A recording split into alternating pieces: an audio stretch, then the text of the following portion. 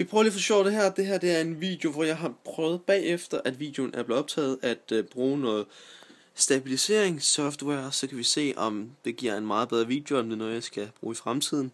Jeg vil helst undgå det egentlig, fordi det er ret besværligt og tager lang tid for alligevel. Det er alligevel tager hurtigt nok næsten 1 minut per minut video at gå en video igennem og lave det her videostabilisering.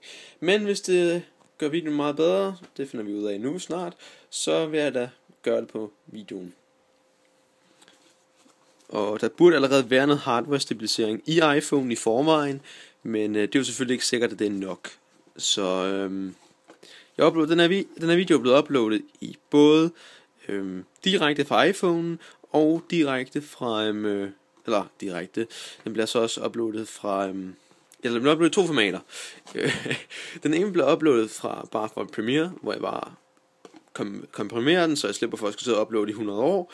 Og den anden bliver uploadet med, hvor jeg har kørt mercalli easy på, eller easy stabilizer på. Så ser vi om der kommer forskel.